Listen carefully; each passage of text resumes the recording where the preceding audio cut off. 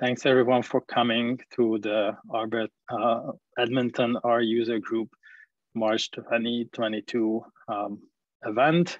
And I'm Peter Solymos, organizer of the YEGRUG Meetup group, and I'm going to be talking about how to vectorize and parallelize your R code using apply and related functions from base R and some other packages.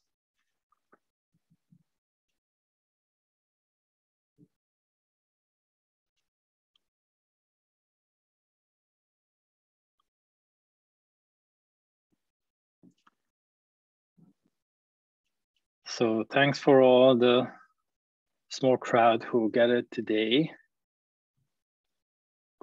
Here's my slideshow that I put together for tonight.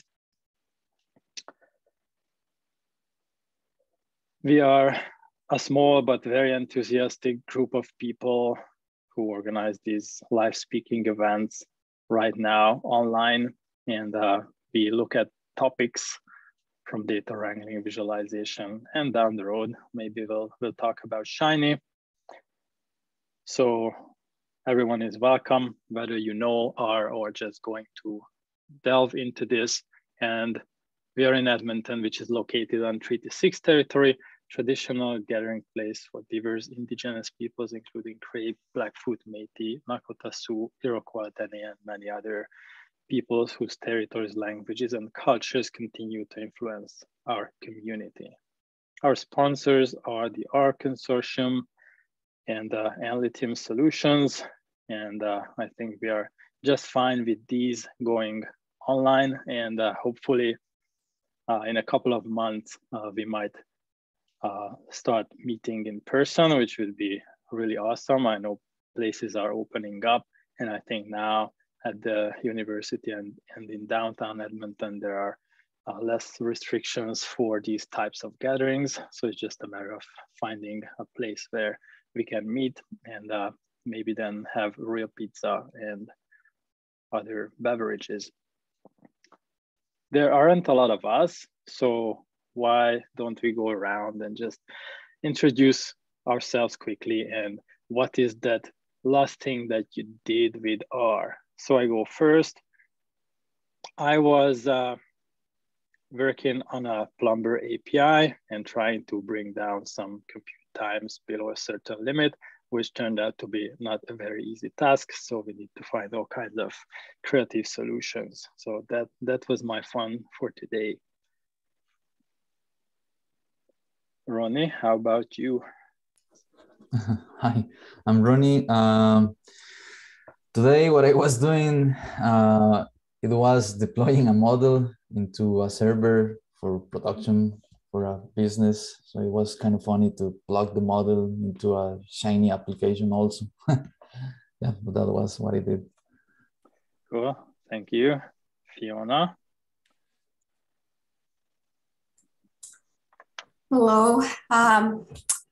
Well, you got me. I haven't been doing very much in R lately. I guess the latest thing was I figuring out how to use the R bridge to Arc Pro, and I watched some videos on it and I tried it out, but then I decided it wasn't what I needed for what I was trying to do. So that was it. Well, thank you. Derek?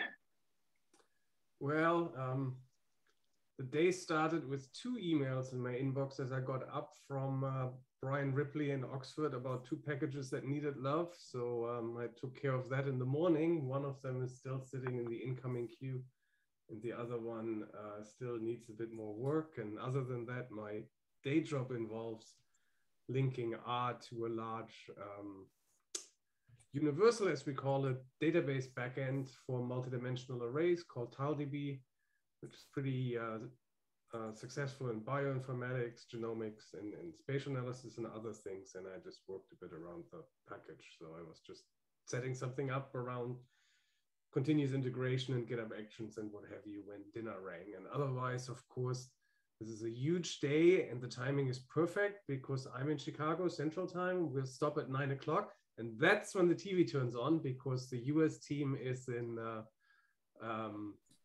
is in Mexico, and I think Canada plays Costa Rica. Canada, of course, is delivering a masterclass in soccer this qualifying round, so it'll be an important evening. I heard that Italy failed to qualify, which is spectacular because it's the second World Cup in a row, and in between they became European champions. So you just see how tight it is over there. So that's it. Good times. Oh, you mean like Canada qualified and Italy didn't? Yeah, Canada is awesome right now. When I still lived in Canada, it was pathetic. And the FIFA has a ranking like the ELO style, and I think the men's team was sort of 90th on a good day, and the women, of course, were champions. So I saw the women a few times at World Cups. But yeah, no, Canada is good. They have a very dynamic young team, and they were very smart and poached the coach of the women's team and made him the coach of the men's team. So that doesn't happen all that often either. So that's a Brit. So he's important. All right. Thanks very much. So moving ahead, I'm going to talk about the step-by-step guide for parallelizing your R code.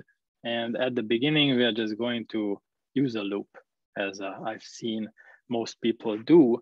And they kind of stay at that level because it works. And I'm just going to highlight what if you make some very minor modifications to delineate some blocks. Hello, Lionel. You just missed introductions, but not too much. So please go ahead and introduce yourself. This is a really small team now. Hi there. I'm Lionel Leston. I am a former postdoc of Peter's previous supervisor, Aaron Bain, at the University of Alberta Department of Biological Sciences. I work with models of boreal bird species and communities, looking at the effects of forestry and energy sector development, among other things. Thanks. We also have Helder here. Welcome. If you want to say a few words about yourself, just a quick intro.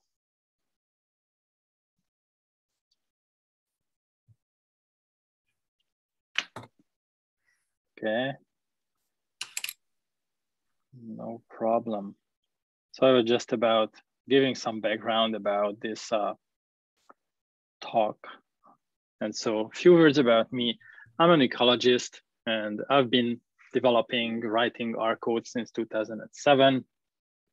And right now I work at a company called eSource, where I work on data for utility companies. And I also have a company on the side called Lithium Solutions. And I used to work at the University of Alberta, Alberta Biodiversity Monitoring Institute, which is going to say hello again, because I'm going to be using a publicly available but somewhat cleaned up data set from my previous job to illustrate some of the issues you might run into, or kind of a particular set of data which lends itself to the kinds of approach that I'm going to outline. And so a bit about the motivation. I was working a lot with MCMC using the JEGS and RJEGS package. And in 2009, I wrote this package, which is dclone, that is a wrapper around JEGS. And we are doing data cloning, which is kind of how to use MCMC to get frequentist answers. And I really liked JEGS because, unlike WinBugs, it never crashed. It just maybe didn't start, but then I knew I had something to fix. And what I also liked is that it had this little progress bar. So I knew exactly how long I have until things finish. And then I was writing other packages. So for example, the resource selection and detect packages, which includes some bootstrap and other things where, again, you need to run things 100, 200, maybe more times. So I just wanted to have something like a similar experience, but then I realized that the state at how this text progress bars and others were in base R were kind of a hodgepodge of all over the places. So I thought, I can just unify this in a nice way and add it to apply, lapply functions. And that way, because that is what I used in these packages. So then I started adding it to one of the packages, but then I realized, oh, this is going to be useful for my other packages. So I kind of carved it out and called it PB apply. So these apply family of functions prepended with PB, that stands for progress bar. So you don't need a lot of modification. Just add the 2 letters in front of the function name, and it's going to show a nice progress bar and maybe time estimates how long you have to have a coffee, for example. And then later, the parallel package became part of base, and it just wasn't like as piecemeal again as before. So for example, we had snow and multi-core packages, and now it's all just unified in the base distribution as part of parallel. So there is really nothing that would prevent people of gaining more efficiency if you have more than one core, which is more of the norm. Even cloud computing has less number of cores usually than your laptop. So why not utilize those? And where I'm coming from with this is also just pre-tidyverse. So that's why I'm focusing on these functions and less about per and future and those other newer pieces, because this was just like at the time what was available and what I was using on a day-to-day basis. So this kind of give you a bit of a background. And then this package, this PB apply, is my least scientifically informed package of all. So this is just like, give me a progress bar. But this is the most used and downloaded package that I wrote so far. And at some point in a few months back, I was above 100,000 downloads, which I know nothing in comparison to RCPP, but it is still a really decent number. And what is really important beyond this like vanity metric of how many times people download it is that other packages depend on it, which means I'm flagged as a heavy reverse dependency when I submit a new version, and then that takes some time to run all the packages with this update and see if anything breaks. So far, I haven't had anything like that. And it's almost 200 package uses PB apply to display progress bar in some ways, which is just like super cool.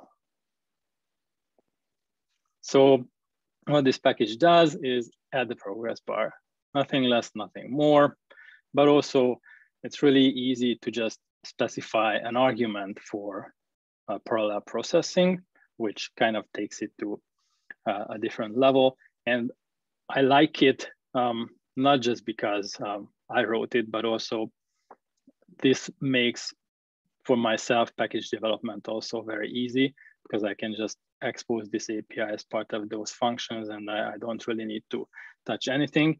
It even works with Shiny, so it kind of recognizes that it's running inside Shiny, and when you run this, then in the Shiny UI, you're going to see the progress bar. So that's pretty neat. That was added lately. And I also got some testimonials, which just further indicates that people like it. And they take notice when we add cool new features, which is always good as an open source developer to get these kinds of emails or feedback on social media. So thank you for these people to saying these nice words. So we'll be using a data. So this is not iris or empty cars, but a real data set, which is about birds. So the Vitrax system is a storage space and also a UI for analyzing or kind of transcribing these data, which is collected in the field through recording. So researchers leave out a recording unit kind of screwed onto a tree. It records on preset time intervals, and then they listen to the songs and identify the birds. And the Alberta Biodiversity Monitoring Institute collected a bunch of data in Alberta, and I'm using this, and I was using this as part of my previous job to look at when the birds arrive and whether there are any patterns, like they just arrive sooner or later, or they are more active in the morning or in the afternoon. With this background, we have like hundreds of species in Alberta, 120 some land bird species that you can spot on these recordings. And what we did is to fit a model for each species. So this is when you have these problems that you need to maybe write a loop, because then you iterate over the species. And similar ideas might apply when you have a bootstrap. Here's your data set, you resample it 200 times. And these are the things that you usually write a loop or use an apply function, or you might want to write your own functions and then just do things that way. So this is what I'm going to highlight with this data set. So think about it as you have samples and species in a data frame or a matrix, and you just want to fit very similar things for each column. And this is how you want to kind of iterate over this data to get a set of results. So now comes the hands-on part, and I included a link in the chat. So you don't need to type this from here, but you just click on that. And then if you do that,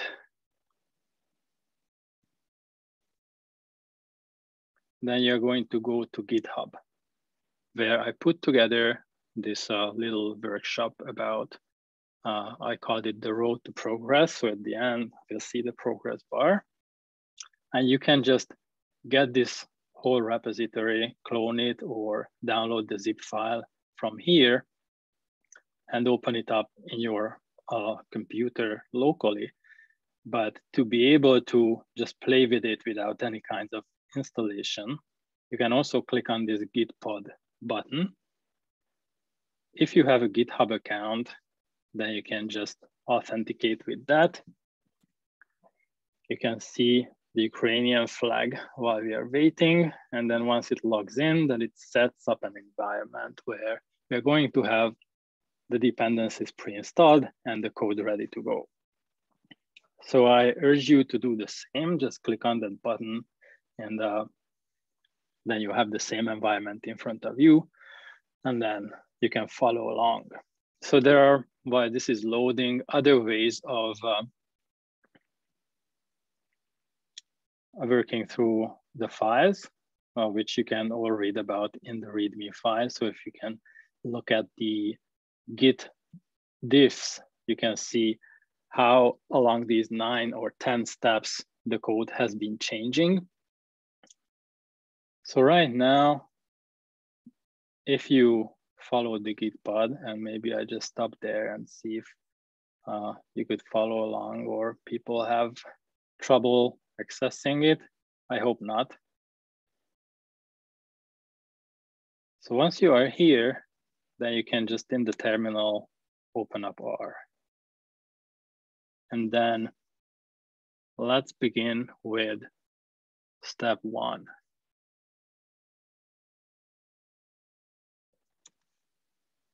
Now, if you use Command Enter or on Windows Control Enter, as I remember, then you can just send this line to the R console.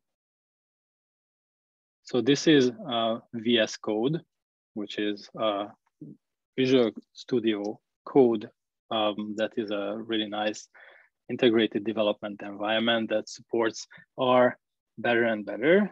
So it's almost on par with RStudio, maybe not in every regard, but for syntax highlighting and just basic things, it is really useful. And if you are doing a lot of work in other languages that maybe RStudio isn't supporting that much, then you don't need to switch back and forth. And so right now we are using it because it's much easier to set up in Gitpod.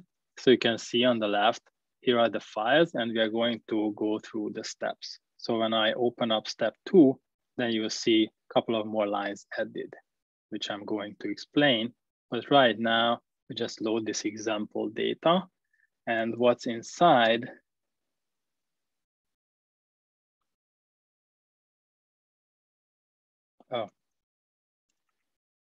X and Y.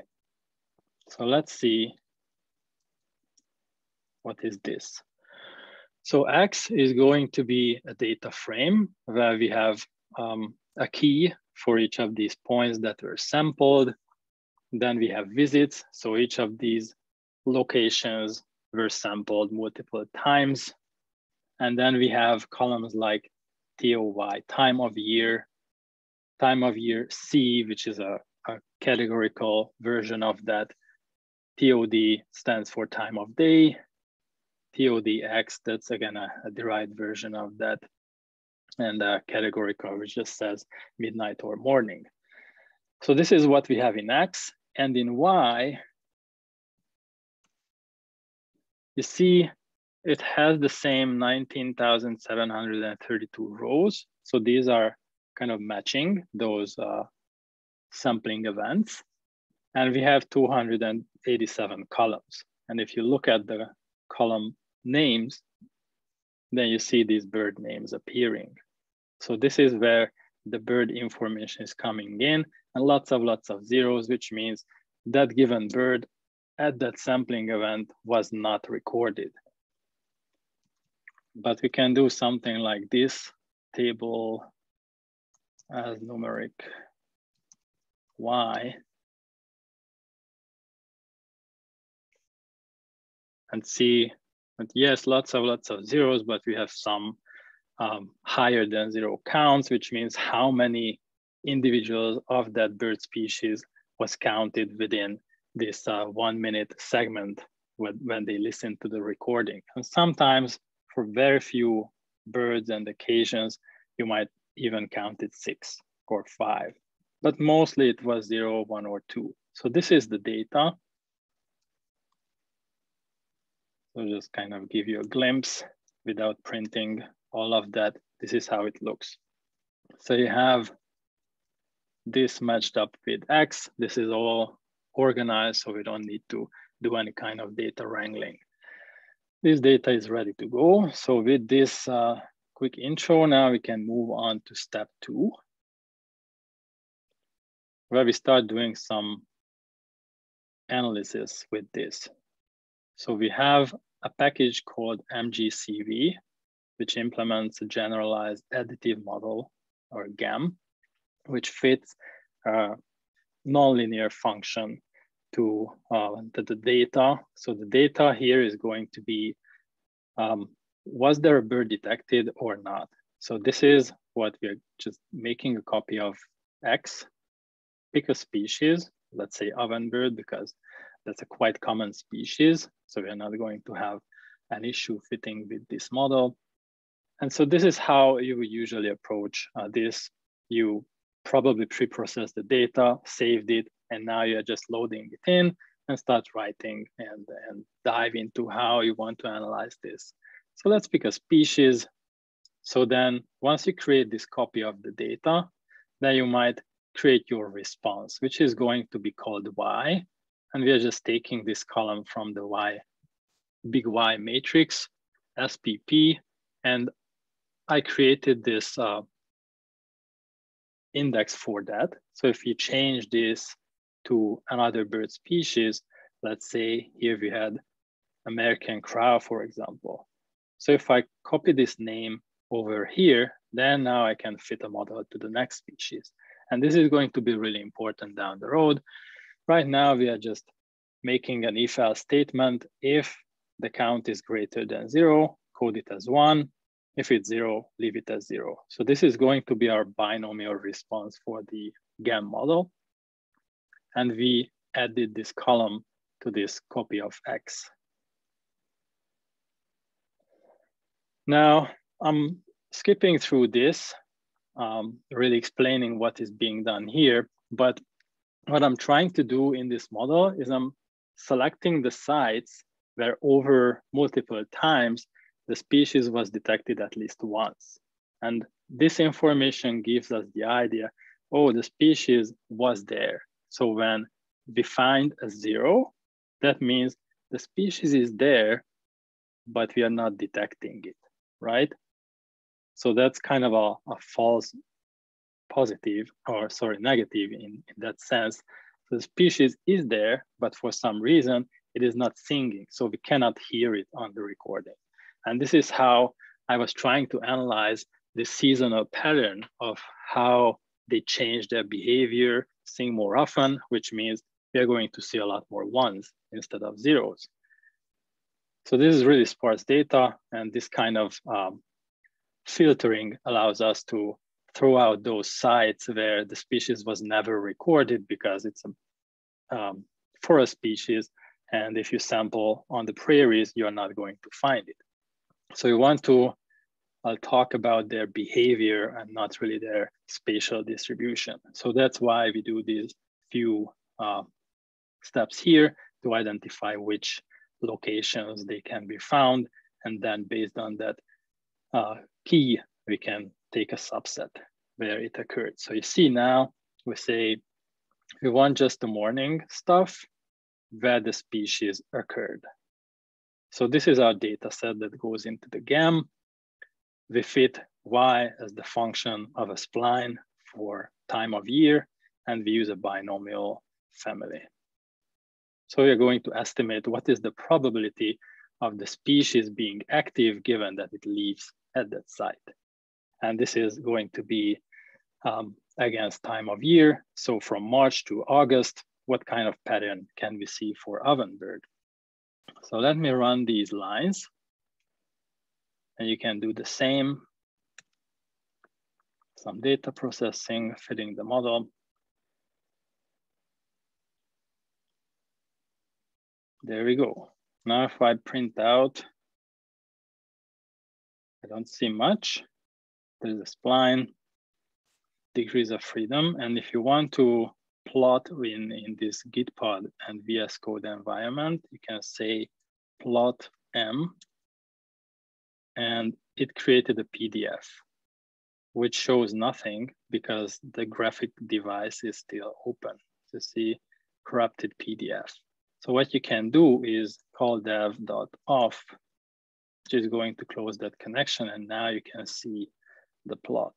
So this is a bit clunky, but that's the price we have to pay for being able to just click on it and already running in our browser. If you know a nicer way around this, I'm happy to hear, but for now, this is how we are going to view the plots. You can see as time goes by, and this is the day of the year around 100, which is, I believe, April. It starts to increase, and here around 120, like mid-May, the species is now everywhere pretty much. And you can see this probability then being high till the end of July, August. So this is kind of the biology behind it. Now we can go back to step 2, and we are almost done. So now what we are doing is we set up this vector that we want to predict for. So this is the range of time of year values that we have in the data set. So we're not really trying to extrapolate here, but we want a nice prediction. And to do that, we need to call the predict method on the model object. And we are going to tell, use this new data, which is just going to be this time of year vector sequence from the min to max. And we want to predict on the response scale. So this is going to be 0 to 1, some kind of probability. And then once we do that, then again, we can plot it and dev off.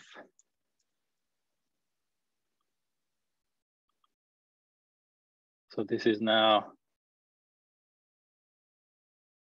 our prediction.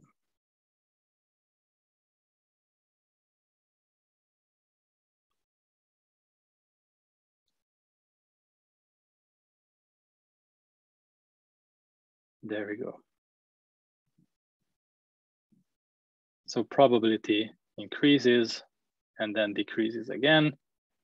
And what this tells us is the species becomes less active because it is focusing on raising the kids and not really singing anymore.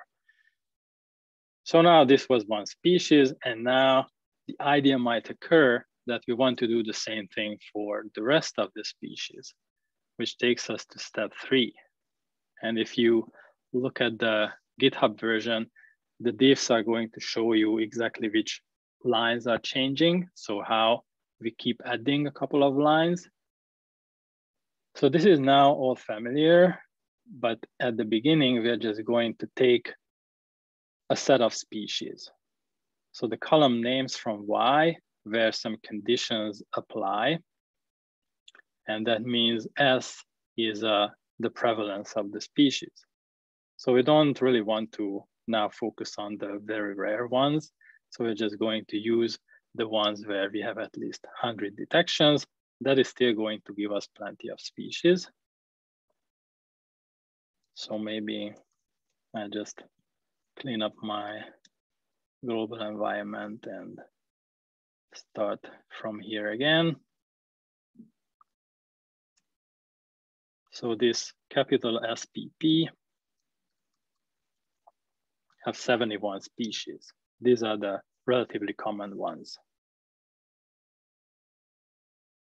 So now what we do here, again, the same vector, TOY, from 70 to 209. And based on that, we create a matrix. This is a placeholder where we are going to store the predictions.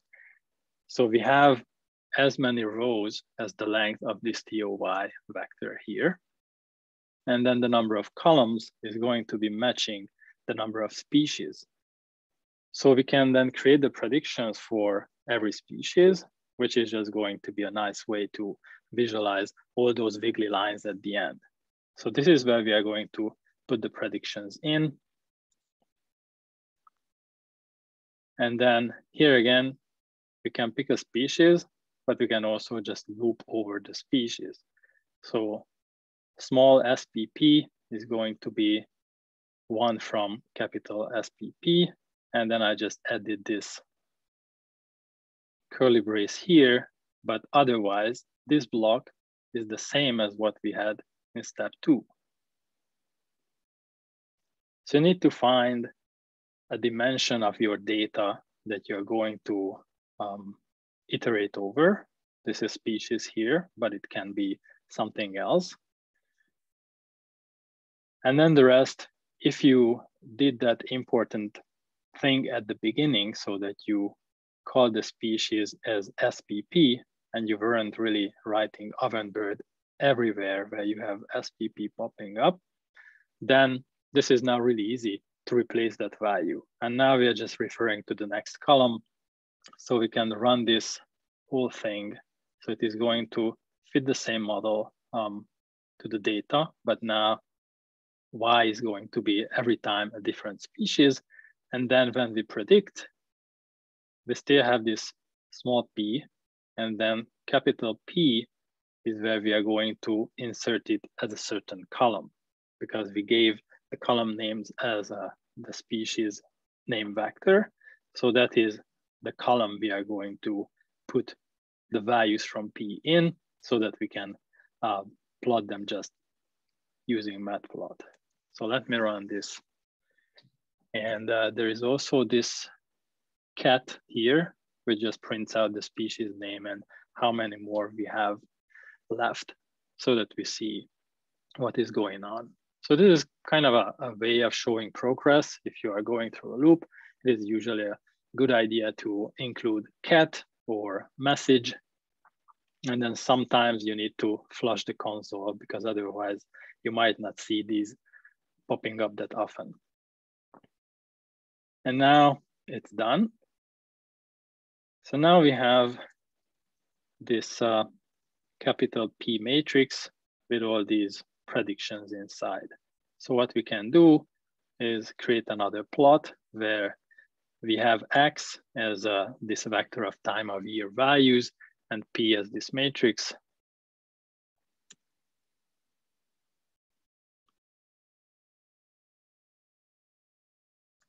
Dev off.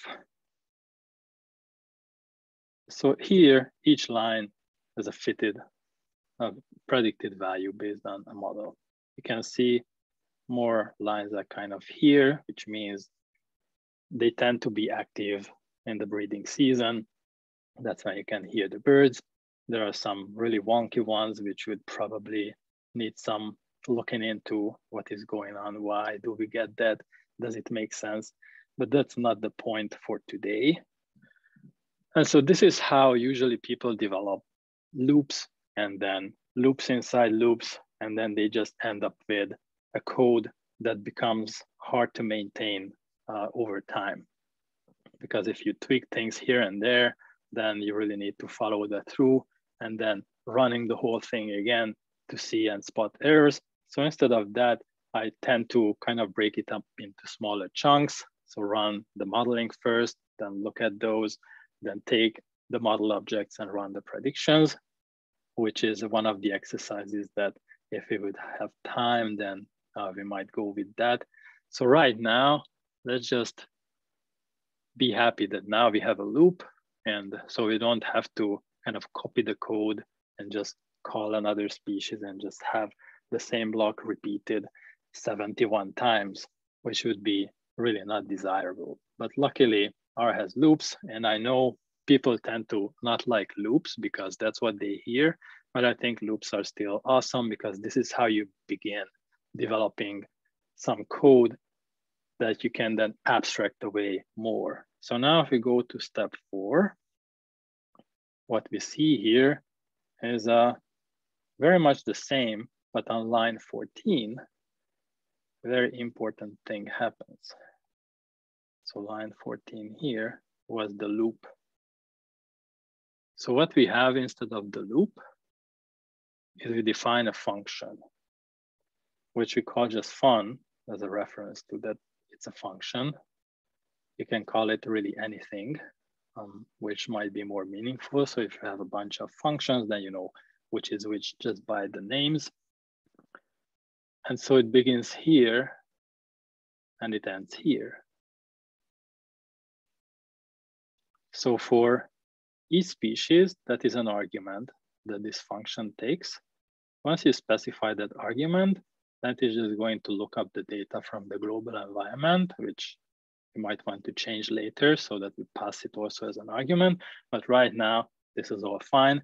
We just wanted to demonstrate that going from a loop to a function is really as straightforward as changing one line. And then at the end, maybe make the return value of that function explicit. So whatever happens inside this bag,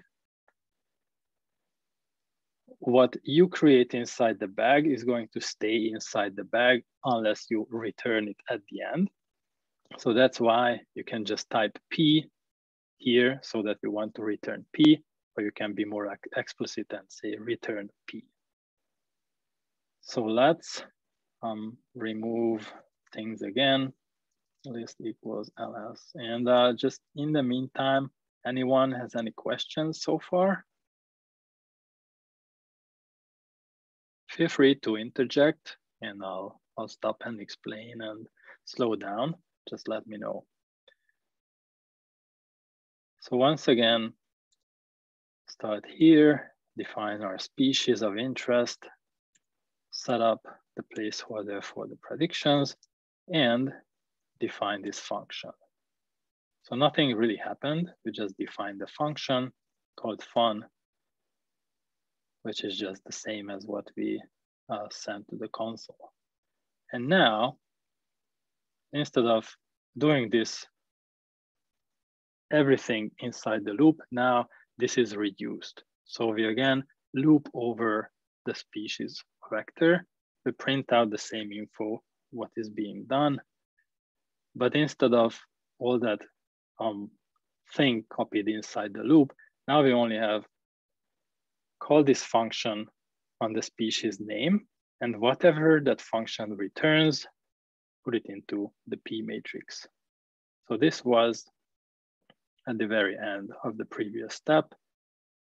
We made a prediction and then stored that vector as part of this matrix. Now this P is returned by the function. And really, that's the only change we make. At the top, we kind of wrapped everything up to returning P into the function.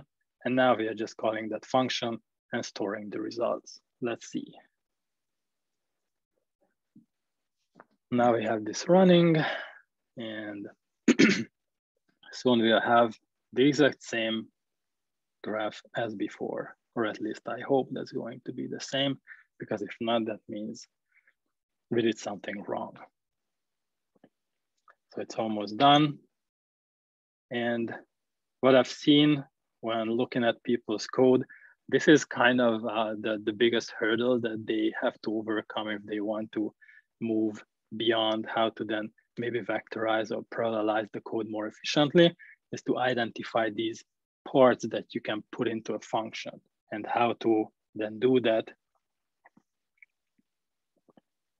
And so one of the main points of this workshop is really to highlight that if you think it through and already have a loop, then it's just a really small modification and maybe just a bit of understanding of how functions work so that you can go to the next level and use your own functions.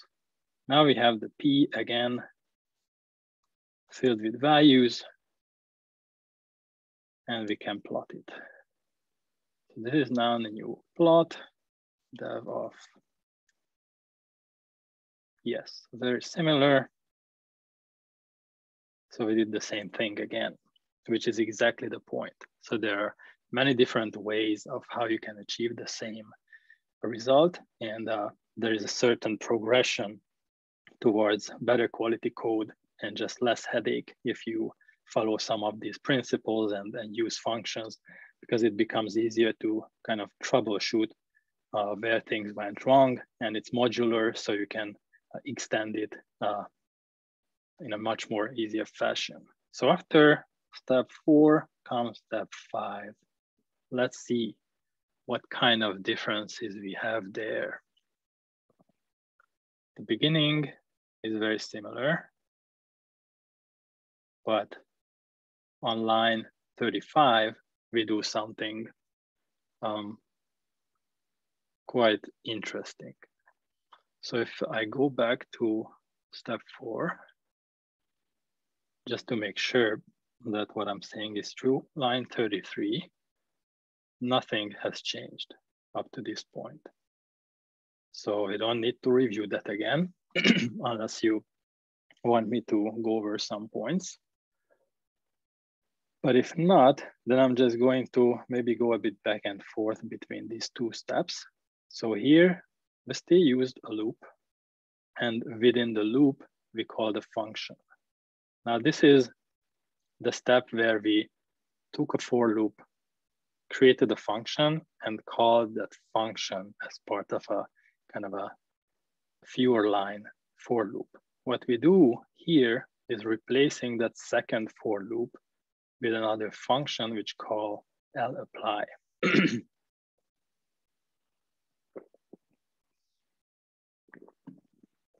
So what the name stands for, and of course you can look up the help pages, is that we have these apply functions which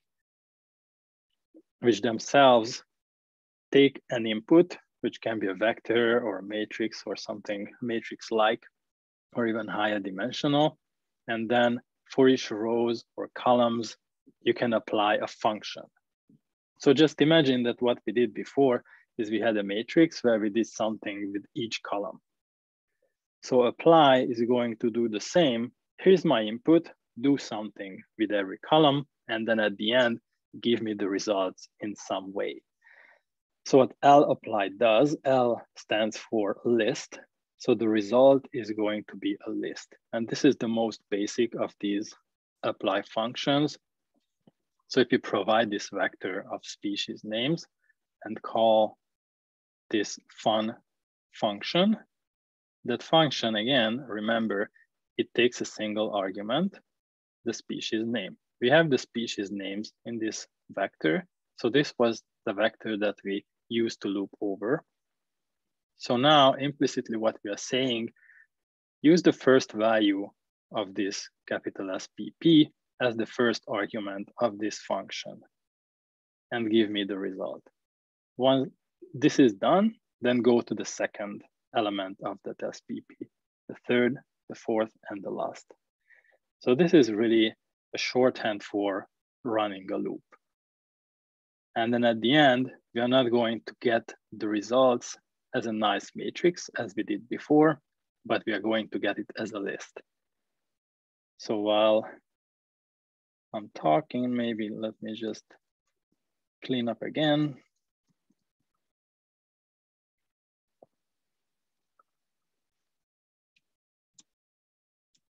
Run these lines fresh so that you can see I'm not doing anything funny.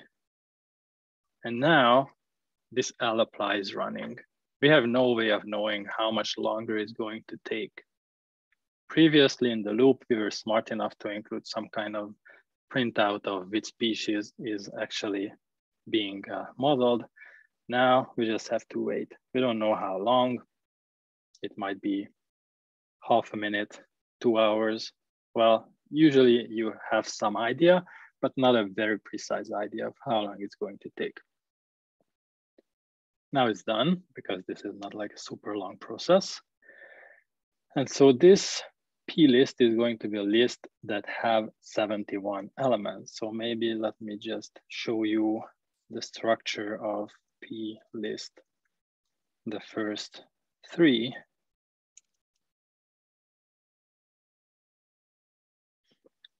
So this is how the rest of the list looks like. Each element is a vector of length 140. So this is the number of days we want to predict for, and then some values. Tiny, tiny numbers at the beginning because this is where the probabilities are small, and later it kind of goes up and down. So we have a vector for every species. So what we can do to cast it into a matrix is to use this do.call function, which is telling us like call a function on this list. And we call the cbind function, which is going to take each of these vectors and bind them together as columns. And the output is going to be a matrix that we've seen before. So if I run this, now we have a P, which is a matrix with 140 rows and 71 columns, exactly what we had before, except we don't have column names. So we can remedy that. Call names P is SPP.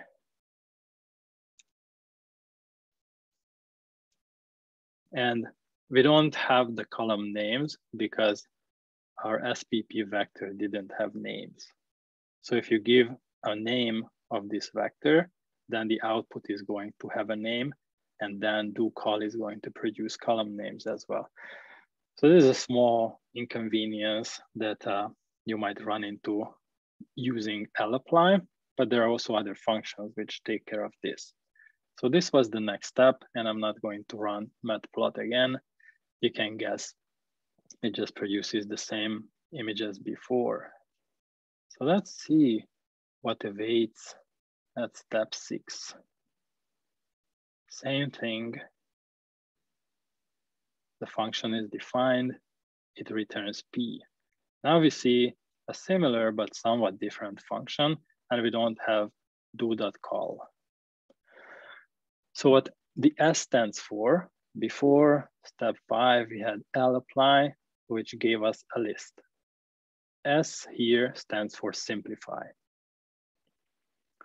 What that means is we are going to get the results as columns as long as their length matches. So if you have unequal length returned by the function, then it is going to stay a list.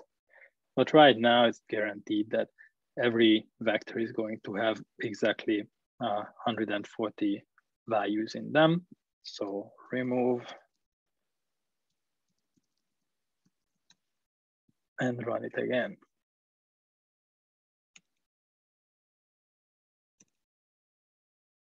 So now the same thing happens, we just need to wait a little bit.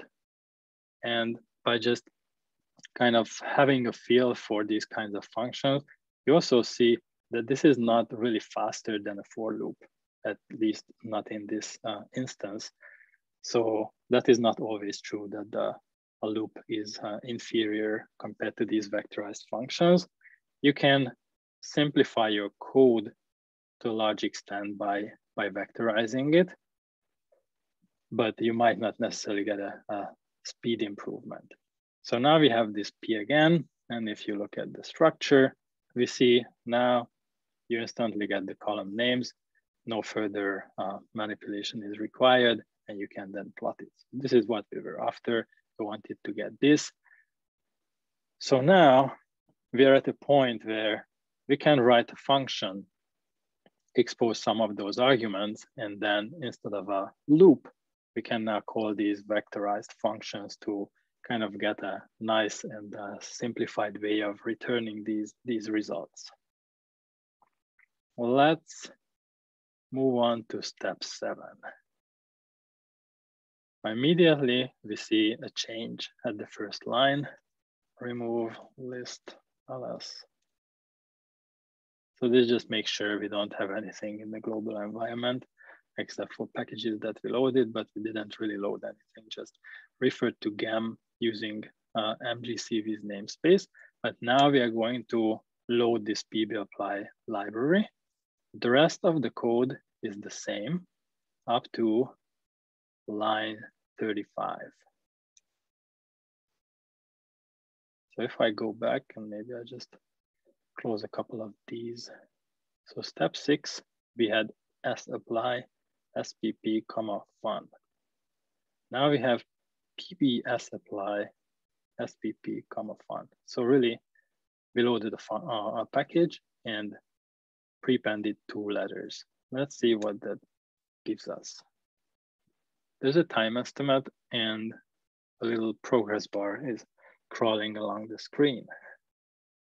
So now we know how long we need to wait until we get the results. 15 more seconds, not a long time, but you might see 2 hours here. And that way you would know, maybe I need to open up another terminal and R process to do something else while this is finishing, or just watch a YouTube video or go out for a run or a coffee. So now it's done, but otherwise things are all the same. We get the same matrix, the same values.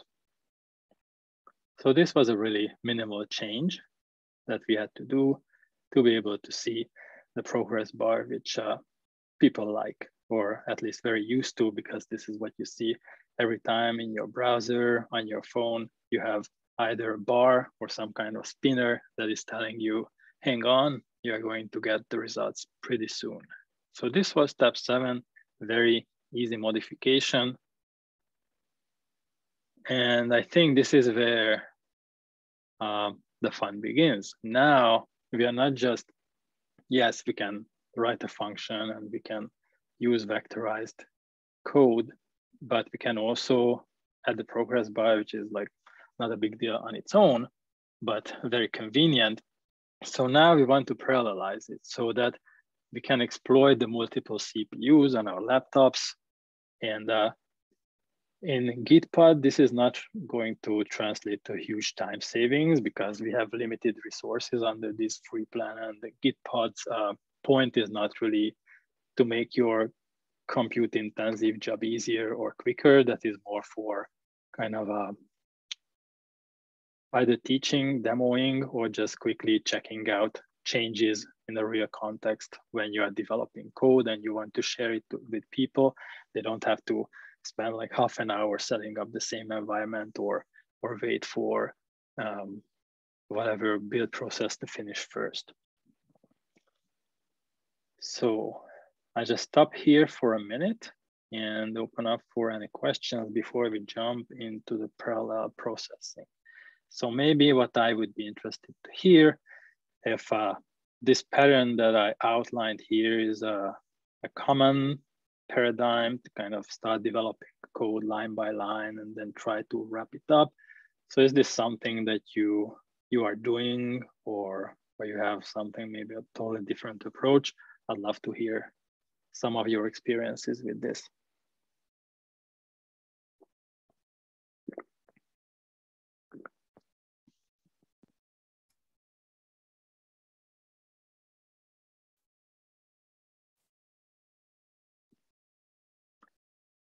Go ahead. Lionel raised a hand, but I can't hear you. Okay, well,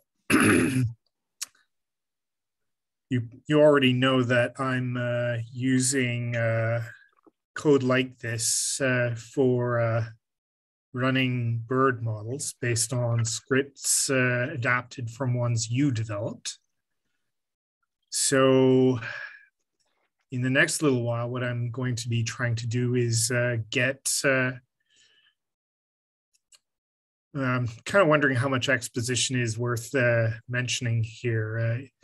So Peter developed some regional bird models for Alberta, and he stored the model coefficients in the package he developed several years ago called Cure for Insect, which is a way of extracting these model coefficients in R. More recently, he worked on a sort of refined package that does the same job of storing model coefficients called All-in-One.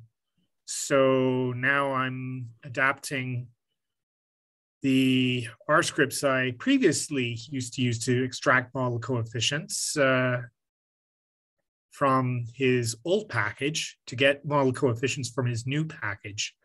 But right now, the scripts, what I'm able to do is I'm able to get model coefficients for each of multiple bootstrapped sample data sets for each species. And what I want to do is I want to summarize these predicted densities for each species from all of these sample data sets that Peter had, well, Peter and his replacement at the ABMI, Ellie Knight, ran. So it takes a long time to get these. So I'm interested in using parallel processing to speed it up. Well, that's coming next. So you're at the right spot now to learn about that and see how a small modification might take you there. So I think this might be then beneficial. Anyone else wants to chime in at this point, or should I just go ahead and make sure that you're not missing the game tonight? Okay. So now we have, again, nothing in our workspace. And we are on step 8. At the very beginning, we have the same pbapply package loaded. And then next to that, we have parallel, which is the most widely used package for parallel computing in R that unifies previously separate packages for SNOW, which stands for, I can't remember, but it's kind of those clusters when you can specify either a cluster of workers on your machine, which usually is multiple CPUs, or you can have a more heterogeneous, like just different PCs or a cloud instance patched together as a cluster. Go ahead. Simple network of workstations. There you go. And it's a wordplay on something because they mimic the idea from something else. I think there was something like cow, cluster of workstations, but I've forgotten what language that was in. And yeah, that's where it came from. Yeah. Simple network of workstations. So I remember at some point I was running from one corner to the other of the office where I had multiple computers, and each of those were running a couple of our processes. And at the end, I was kind of collecting these via a USB drive. And then I had all these results all in one place. So really, this cluster is very similar, except for you don't really have to run around and collect the data yourselves, but just each computer is doing its job. And then they communicate with each other so that the master node, or I think the main process, is then collecting the data from these worker nodes. And at the end, you just expect to have the same result as we've seen before, but now the results are coming from processes on different CPUs or different machines.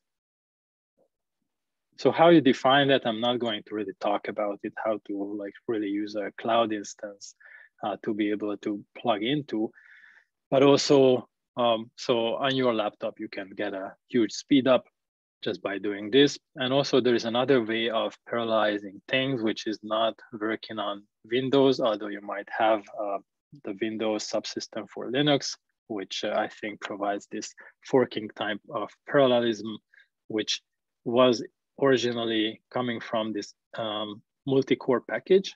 So if you have used these, then you might be familiar with MCL apply. So again, an apply function, but MC stands for multi-core. And the nice thing about that is we are going to see some error messages. So I'll stop right there and we'll just see where multi-core is going to shine compared to these simple cluster networks. So once we load parallel and load the data, the rest is the same. Specify our objects in the function. So now on line 37, the difference is PBS apply, 2 arguments, SPP and fun. Now we see a third one, CL, which stands for cluster. And we can say, I want 4 processes. So now it is just going to somehow miraculously run things in parallel. And as I said, in GitPod, you might not see a huge improvement because resources are pretty constrained there. So it's not going to be too much different from running it in a sequential mode. But on your own laptop, if you try this, you're going to see not necessarily a linear speed up, like 1/4 of the time as you had before, but something similar. So if it took 1 minute before, it might only take 15 seconds or somewhat more, because you still need to leave room for this kind of scheduling aspect of the work so that each worker gets the part of the job that they are supposed to deliver at the end. And at the end, you still need to organize it into the same list so that you are not kind of garbling it up, so that the ordering of the results stays the same. So you need to kind of check which job goes where, and then when it finishes, how you assemble this output. And by doing this, we also get a progress bar, which, as it turns out, not a straightforward thing to do, but it's not impossible. So what we do is we do small chunks and update the progress bar in between, which is not really impacting the performance too much, but there is a slight overhead there as well. But for everyday life, it's not really significant. So this is the most straightforward way of adding or running things in parallel, like 4 workers. Although I think a lot of people use Windows for their day job. And if you say anything like just a number as the CL argument, it is not going to do anything. It is going to still assume you only have one of these cores and there is no going to be any warnings or gain. So if you are working on Windows, you need to do something more. And this is where really this CL comes in, because that refers to not multiple cores, but the cluster that you want to run the job over. And that takes us step 9A. Now I'm not cleaning up my environment because we are going to do something slightly different. So maybe I'll just remove P. So this is what we need to do. We're just going to create a cluster with 4 workers. And instead of telling PBS apply that CL equals 4, we have this cluster object. So if you print it out, it says socket cluster with 4 nodes on host, localhost. So this implies it can be on a not local host as well. So if you have a server with lots of compute capacity and you can connect to it, there are various protocols that would allow you to do that. Usually you use something like MPI, message passing interface. I think that's what it stands for. And that is one of the most commonly available ones on these big cloud computing machines. And then you can tap into those resources. So I'm not going to talk more about how to define this cluster, but there are various ways of how you can set it up. At the end, you get this cluster object, which is going to tell R how to communicate with these worker nodes so that you get the job done. Now, the next thing is just, as I said, instead of CL equals 4, we use this cluster object. Now, use this cluster to run the job on it. 4 nodes produced errors. First error, object X not found. So this is telling us that these worker nodes don't have everything that they need. Because remember, within these functions, so we didn't pass X into the function. That was just out there in the global environment, and the function had access to it. Now what happens inside the cluster, it's a brand new process. There's nothing in it unless we put something in it. And the only thing we have is this value that is going to be the argument of the function and the function that we want to run on this worker node. So we need to do something more. And this is where kind of working with these and being on Windows needs a bit more extra work, but I think it is not a significant hurdle. And that's why we have step 9b, because that's where we are going to cover what we have to do. And it might look a bit scary, but it is not. Hopefully, once I explain what is happening here, this is just, if the error says there is no X, what we do is we specify X, Y, and everything that we need for these workers to have access to, and then the function is going to work.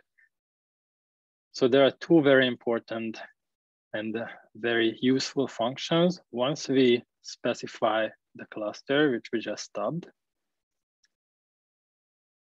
it is still there, but it is not active. So we just recreate it again. So these are again defined in the parallel package. So we have one cluster eval Q, which evaluates an expression on our cluster. So if I run this line, we're going to see lots of output, which you can kind of capture in a temporary variable if you don't want this to pollute your logs or screen, but I just left it here because I wanted you to see that this is the result that comes back. For 1, 2, 3 nodes, these are the packages that are loaded. And now, because we said library mgcv, that is also loaded.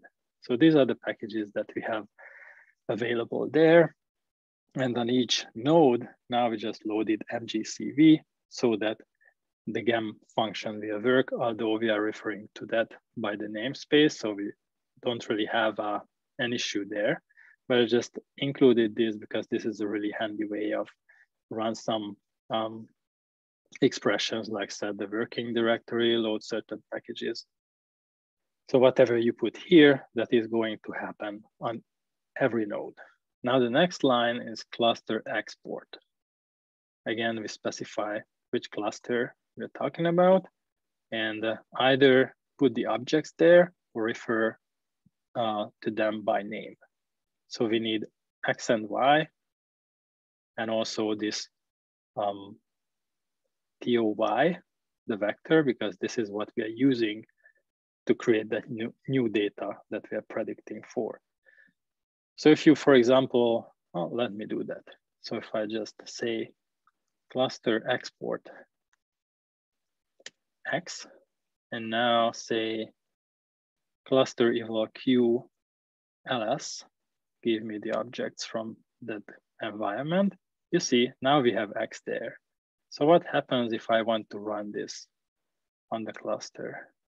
Now we need Y, and so on. So if you keep adding these, eventually you'll run out of the missing pieces. So if I now add Y, but not TOY, I'm going to get another error. So let's just send everything over.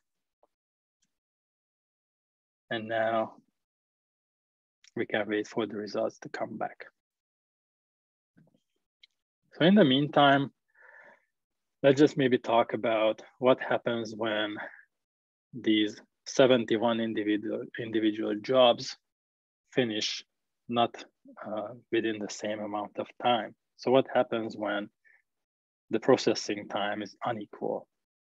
Well, the progress bar is still going to move, but the time estimate might be off.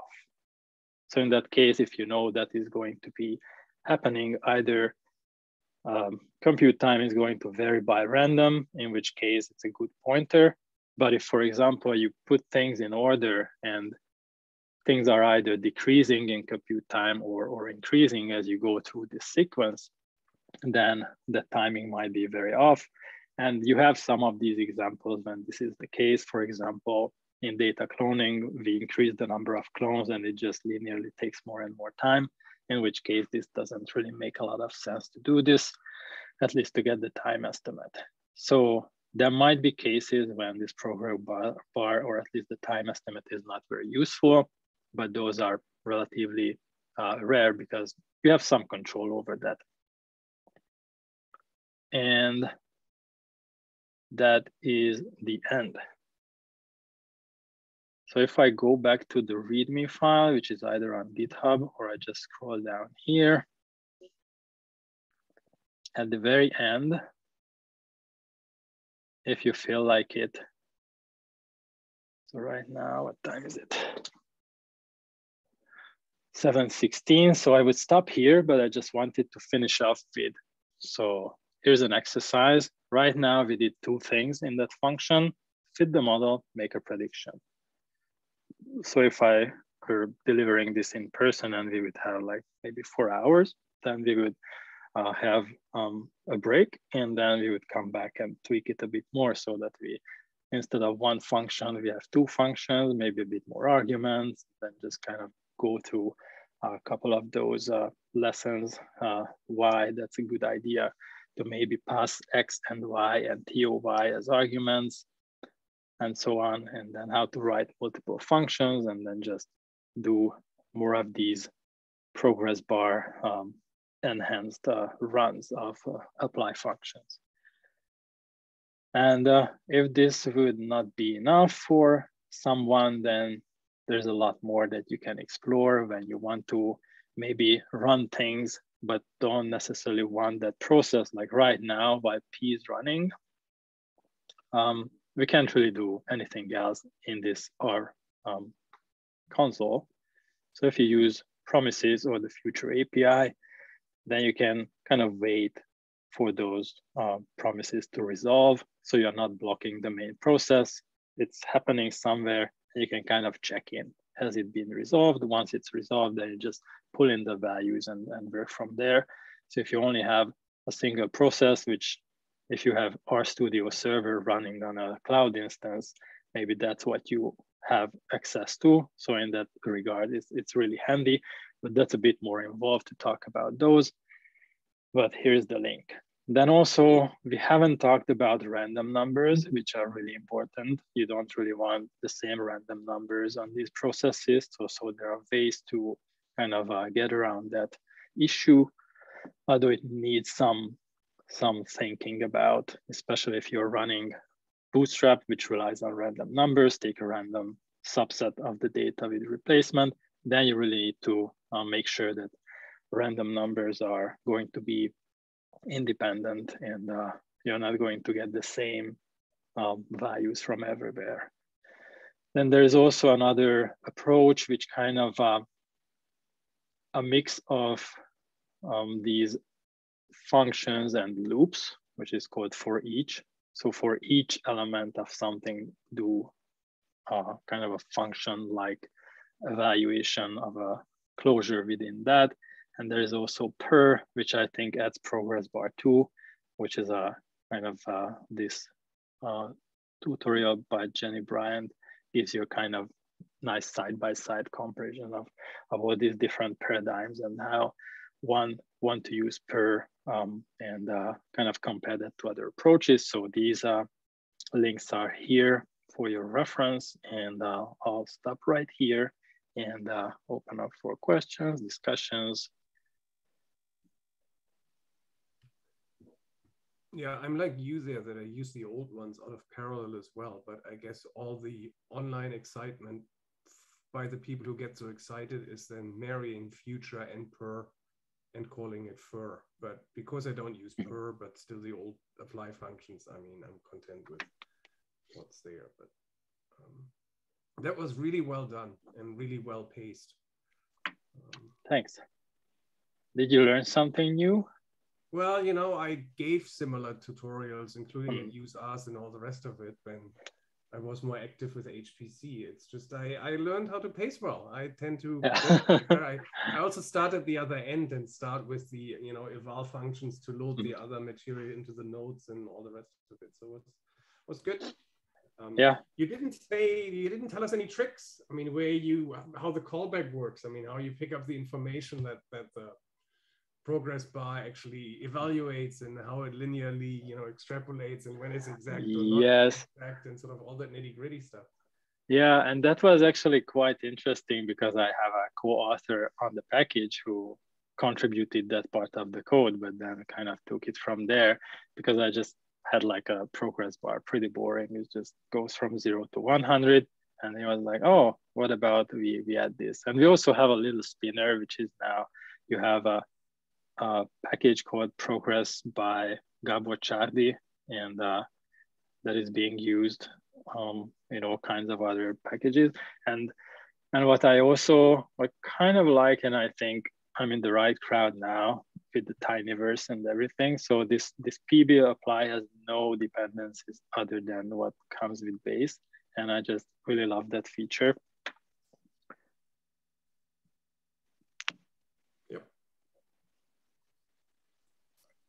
Thanks, Peter. Great talk. I have to head out now.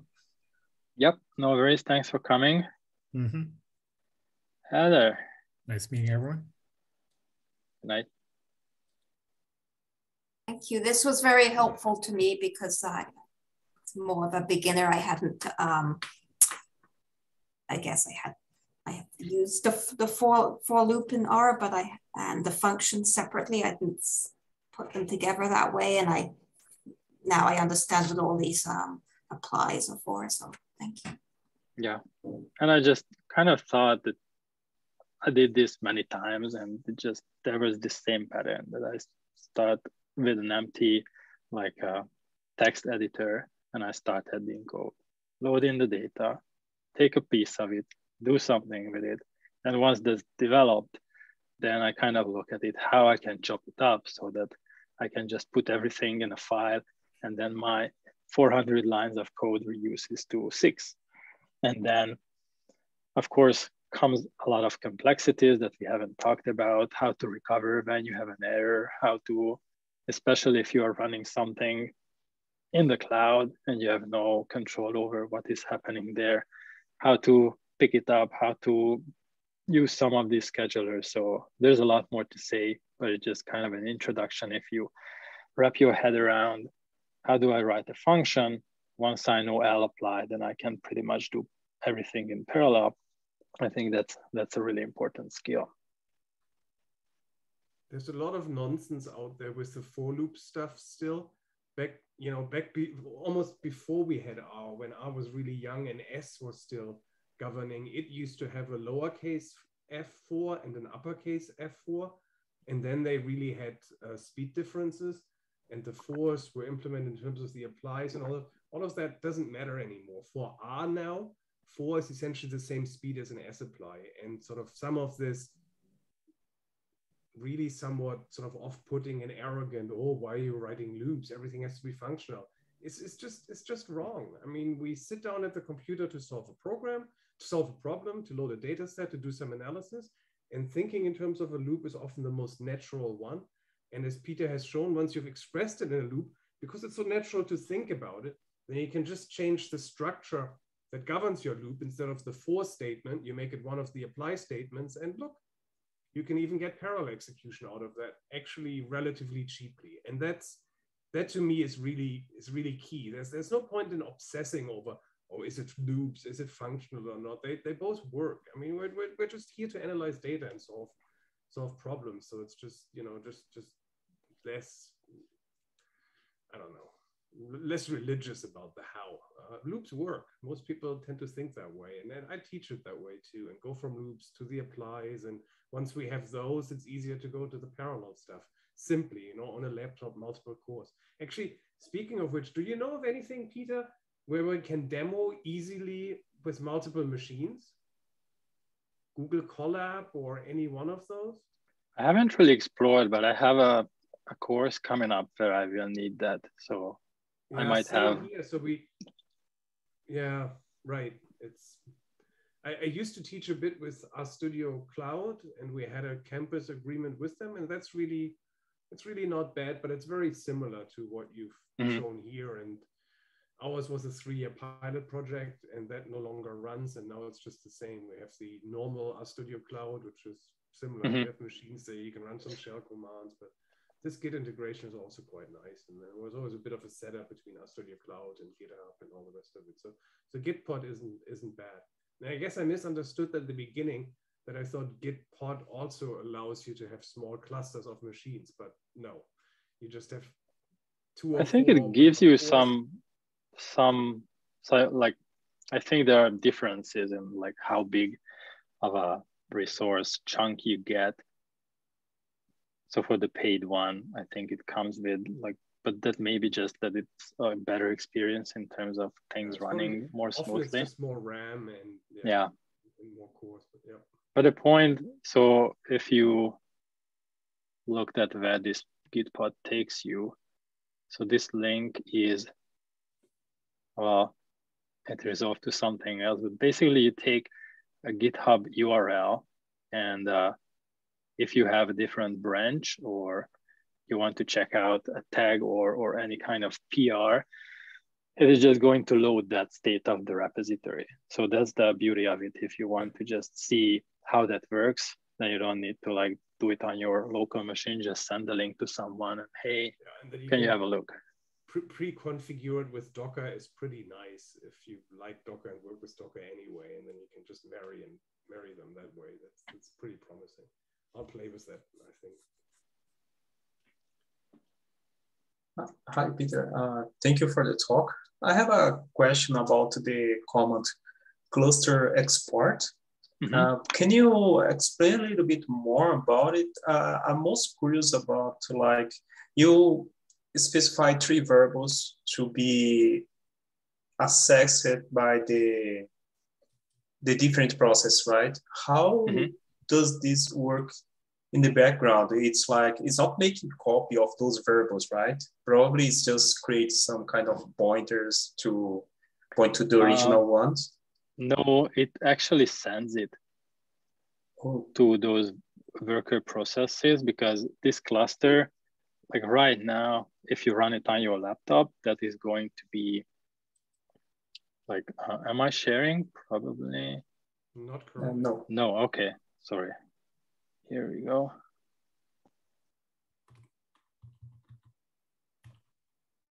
Yeah, so you can think of your cluster, which is the socket cluster on your local host, that these processes communicate with each other, but the data actually gets there. So it creates a copy.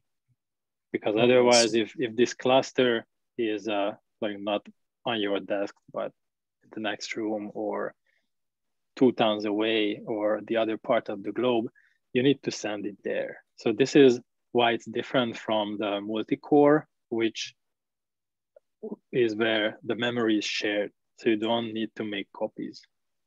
in the same way. Okay. I see. So you can reference the same thing. It's super complicated because there used to be two distinct packages, and then one of them got withdrawn, and Snow is still there as a package, but the better parts of them were put together and put into this package Parallel, which comes with R. And it's underappreciated, but it has a really excellent vignette. It's sort of 15 or 18 pages, and it's a really, really good hands-on introduction to what you have to think about with the parallel computing. I, over the years, always forget what the difference is between what Windows has and doesn't have, because I live on Windows, on Linux most of the time, and their parallel is actually is pretty nice. And yeah, so my default go-to is always MCL apply, and then half the time I don't remember whether that is available on Windows or not. But in essence, they're all process parallel, because this goes back to 15, 20 years when we didn't have multiple core computers or multiple CPU computers, and sharing work literally meant taking it from one computer, putting it to another. So really copies. And that's sort of one of the reasons what Peter alluded to, that this is super linear, because in the coordination of all this parallel work, you have some overhead invariably. So depending on, you know, your ratio of overhead to actual work, you'll see how much it gains. So for really, I get, you know, you get that on Stack Overflow and other places. We will ask questions every now and then that they have something which is computationally trivial, summing a vector, you know, which order it does. And then they want to parallelize it, and they wonder, well, I have no speed up, because there's, comparatively speaking, no compute time on the task relative to the overhead. And yeah, it's those little things. But oh yes, yeah, right. Loco is maintaining this task view, but this is a good starting point for all kinds of things, what kind of packages you get, and different kinds of parallelism, and then other high performance stuff. I see. Okay. And then more and more packages just like, if you're on your laptop and you have more than one CPU, like data table or a couple of others, they just default to use 4 or some larger than one processes, which is a nice thing that you don't explicitly tell, or use 2 cores or 4 cores.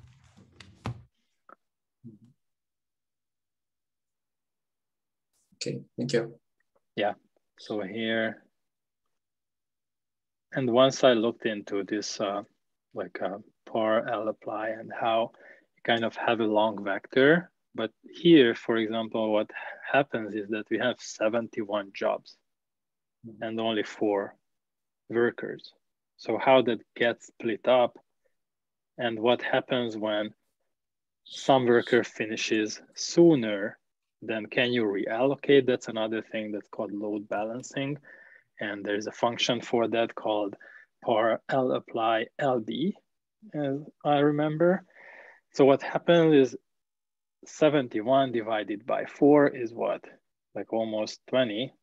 So you get the first 20, the next 20 on each worker scheduled.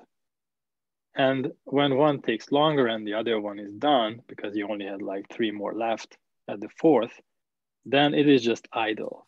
So you can take one of those jobs and put it over there, and just need to keep track of which is which, so that at the end you get the same ordering of the results. So this can be done, but that's more communication between the workers. So you can probably go parallel apply LB. Yeah, so these are all on the same help page. Cluster call, apply LB with the load balancing, eval queue, export that we have covered. So these are the really core parallel functions that you can find the documentation for. How do I go up and down? Oh, never mind.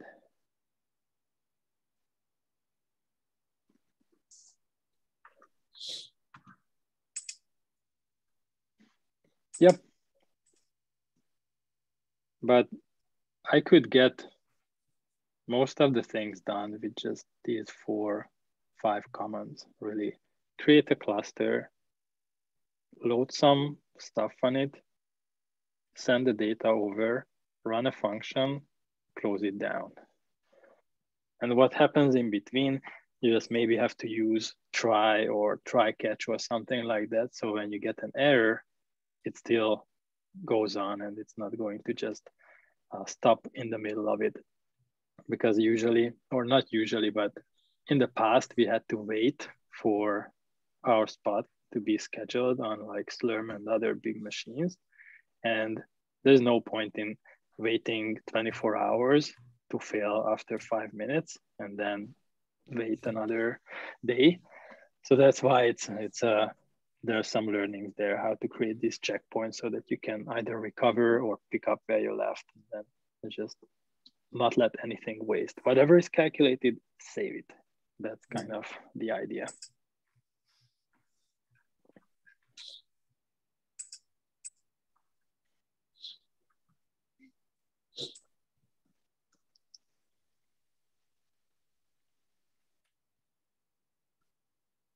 So next, I just wanted to say a few words about what's coming up next month. We are going to have a guest speaker, Michael Thomas, talking about eCharts, which is a really handy JavaScript library to create interactive graphs, similar to Plotly, if you know that probably better. It comes with really nice animations and visuals. And we're going to see how to create those beautiful graphics straight from R. And Ronnie, who just left, were kind enough to agree to give a talk in May. So we have 2 more talks lined up and probably something for June. And then we'll have probably a summer break. So that's what I can tell about upcoming events. So you'll get some emails about those pretty soon once we kind of finalize some details. Thanks for coming tonight, and I'll send some links and pointers and the video up to YouTube, and then whoever might want to watch it later, you can do that. Now you still have a few minutes left before the game begins, so enjoy the rest of your night, and thanks for coming again. Take care. Thank you. Thank you. Bye.